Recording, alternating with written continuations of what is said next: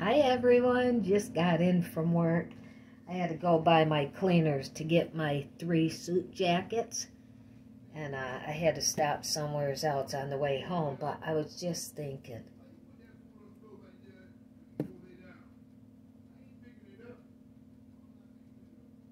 that's my brother-in-law. He's always talking when I want to do a video, but I was thinking thinking about life and the twists and the turns that we all get through life.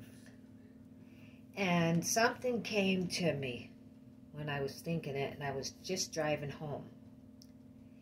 If we will get somewhere and talk whatever we're going through with the Holy Spirit, with God, Jesus, the Holy Spirit, and not pick up a phone or text or get on the computer and do an email, but whatever might be troubling you, bothering you, or whatever might be a concern to you, not even troubling or bothering, but you're concerned about something, get somewheres and get with the Lord. The first thing, though, that we want to do, our human nature, is to call someone, or to shoot somebody a text, or to email someone. When there's those bumps, because we're all going to face bumps. We're all going to get bruised up a little bit. We're all going to get lied to from time to time. We're going to get sick. This is life. But what we should do when we're upset about something or concerned about something or praying about something, keep your mouth quiet. Don't pick up that phone. Don't send out an email or a text. Just stay quiet and talk it over with the Lord Jesus Christ.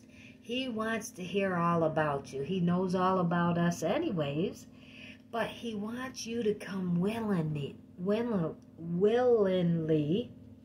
with a contrite heart, with a heart that's bleeding and hurting for Him. Because life is not easy. It's not. There's a lot of ups and downs in life. It goes good sometimes, then you go down, then you're up sometimes, and then you're back at a medium, it's going good, and then down again. So the best thing to do is to get with yourself, think before you speak, and talk it over with your higher power. Because things will turn out so much better for you and I if we don't become that busybody, calling and texting all the time and wanting to express ourselves.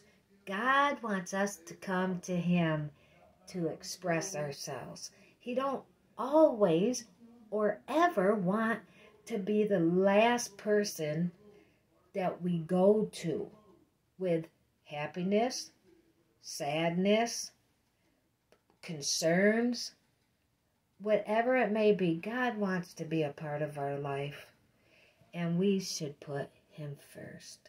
That's all I'm trying to get at. Life is not easy for any of us. Like I said, we have our ups and downs. We have our good days, our bad days.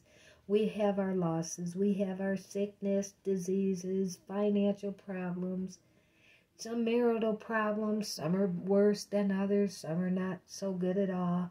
But let's give our children, our marriages, our finances, our health, let's give it all up to Jesus Christ, the one who really laid it all down for us anyways. He took a horrific, torturous beating for us all. I'm just saying, I was thinking on my way home, and I just wanted to share it with you all.